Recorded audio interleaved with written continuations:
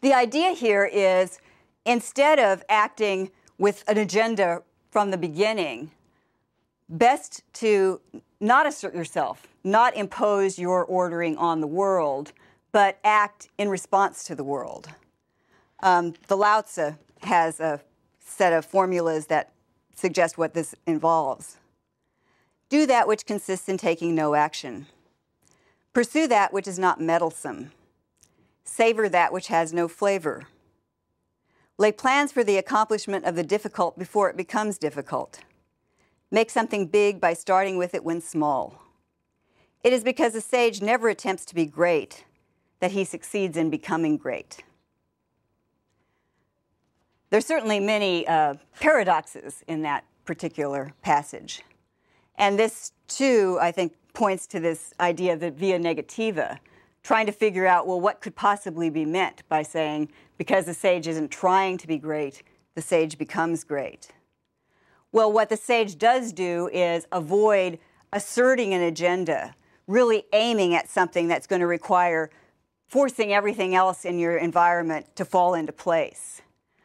Really pushing your agenda is almost always a way not to get the world to cooperate with you.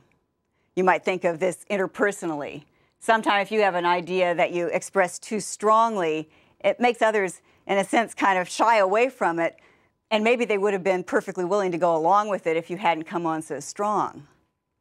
I met a man once who had been legally dead for 14 minutes, and he said that it hadn't in some ways changed his life as much as one might expect, but the big change was that after this experience, he didn't feel like forcing the issue so much anymore. He's a businessman, and he mentioned the fact that although he still made deals, he waited for things to fall into place more and then closed the deal when it seemed that the time was right to do it, instead of doing all kinds of things to manipulate things to kind of force the issue when he wanted it to happen. This would be the Daoist conception here. Don't have an agenda that you're going to force on experience. Be constantly attuning yourself to experience. I think dancing might be another metaphor that can help us to see what's involved here.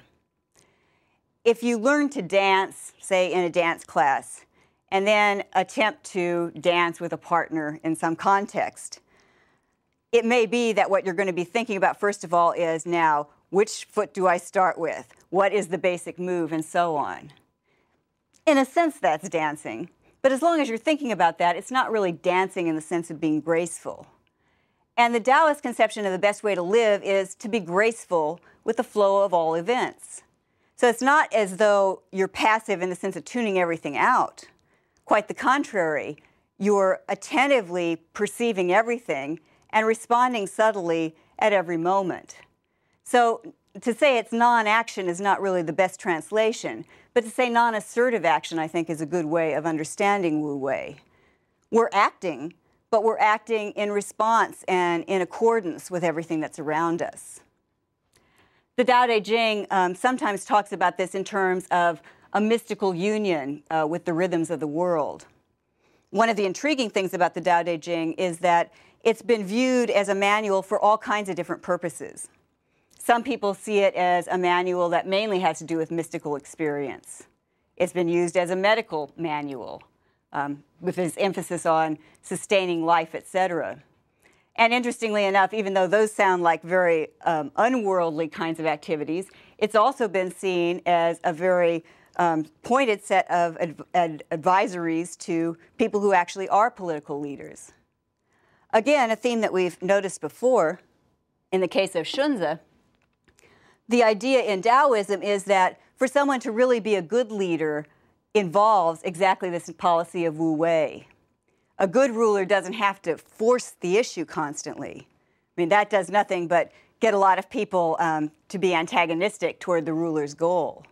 The best ruler is someone who doesn't have to do anything that's very aggressive, but instead assesses a situation and allows things to move with only very subtle intervention, if that. In the Tao Te Ching, we see the following passage. The best of all rulers is but a shadowy presence to his subjects. When his task is accomplished and his work done, the people all say, it happened to us naturally. That's a kind of extreme political goal that I don't think too many of the contemporary spin doctors would be too happy about it.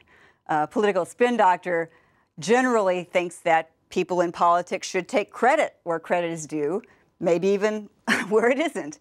But certainly you want credit. This vision is that, no, if you're looking for credit, you're not really dealing with the situation of being a ruler in the best way. The best ruler is one that allows things to move as they will, intervening only very reluctantly when it's absolutely necessary.